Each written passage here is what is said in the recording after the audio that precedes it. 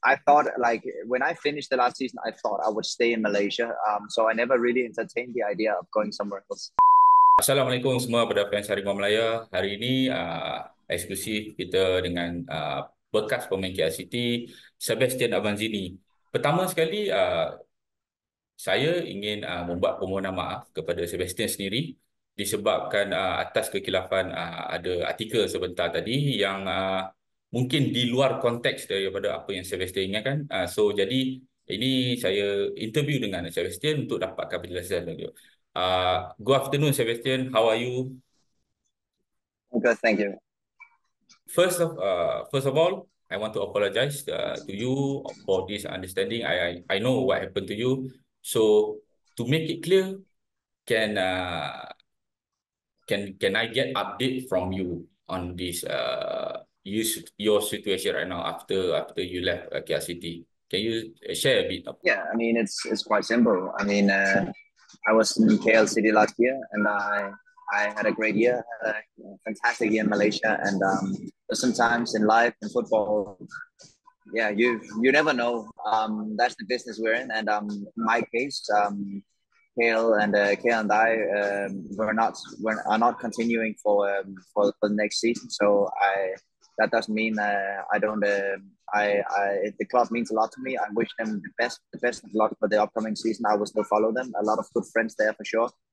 But as for myself, I'm not in Malaysia right now. I'm looking obviously for my options. But right now, there's no update. Are you taking a break for a while? Do you have any like certain you put like maybe I'll break for 6 months or a year? How is your plan right now? No.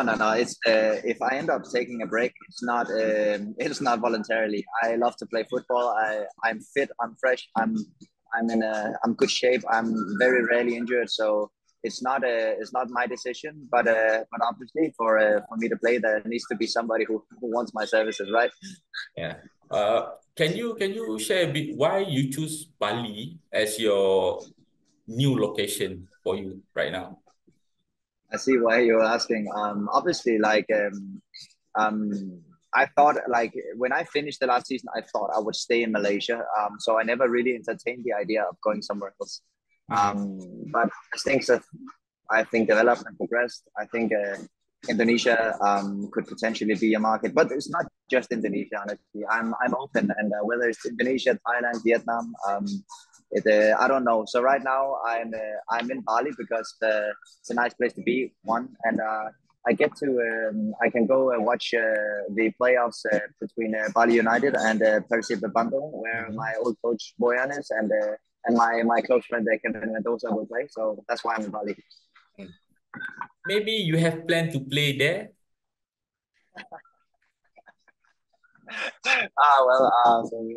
I like you never know in football. But let's see. I can say the only thing I can say for sure right now is I don't have anything right now on the table.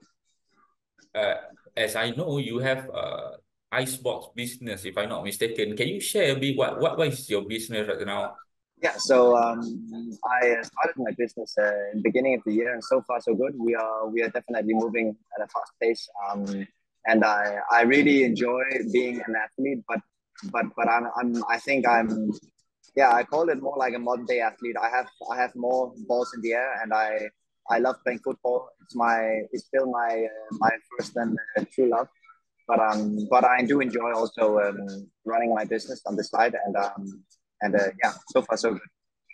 Would you say, let's say, your business are booming, much more, you have much more busier. Would you still consider focus on the business, or yourself still will say, no, my priority is still football?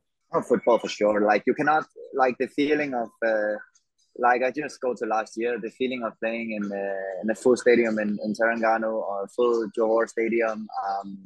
It's you can do a lot of business and you can do well there, but it's also about the emotions and the experiences. And football is it's just unique in that way. It's people comes together over it, and that's something I truly enjoy. What are you miss the most about Malaysia? Malaysia. So there's a lot I miss about Malaysia. I miss the food. I really like the Malaysian food. I obviously kale was the most of my life in Malaysia, and I love kale as a city. But the people, I think I've never met such kind people in my life. That's honestly like something. Now when I think about it, it's the kindness of the people. Yeah. So would you say would you come back to Malaysia? I mean, like now you're doing business there. Probably you would come back to Malaysia for holiday or what? Oh, Malaysia has is already. I think I've mentioned this a few times. But it's like I consider Malaysia like now a part of me. I've played in a lot of places in around Europe, and I can honestly say, even though it's just a year, that I've never been to a place that somehow became like a part of me that far. So I hope to one day still for sure. You never know football, but my ambition is to still one day go back to Malaysia. I know my name is also good there now, so I am. I just enjoy the country. I love the football. I love the country, and yeah, it's. I really hope one day I get to experience it again. Let's say one day you come back to Malaysia. Do you have any like club that you say that I think I want to play with this club? Do you have any particular club or you are willing openly? Yeah, I can't say that. I mean, in football, I think when you're saying it's dangerous to say I can only see myself play here because obviously I will from a distance now support the KL. Also because I know everybody involved in the job. But then again, we're not partners anymore. So Mhm. obviously, I think it's just about the opportunity and the right opportunity. So I'm very open to the Malaysian football market for sure. I think last question from me. What is your comment on the now Super League that we are gonna use VAR? Do you see the improvement in that? I think just people have to be patient with it.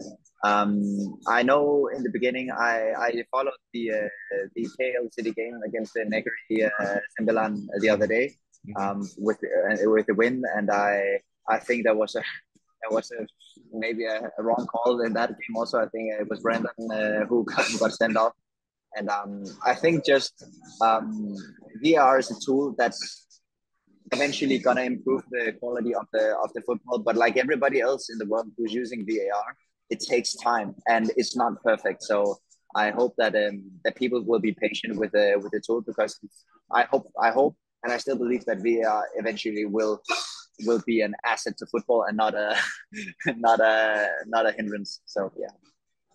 Any last word from you to Malaysian fan? Yeah, for sure. Again, the only thing I can say is Seri Makasih. I came without any expectations, not knowing anything about Malaysia, and even though I'm not there anymore, it doesn't change. It doesn't change the experience.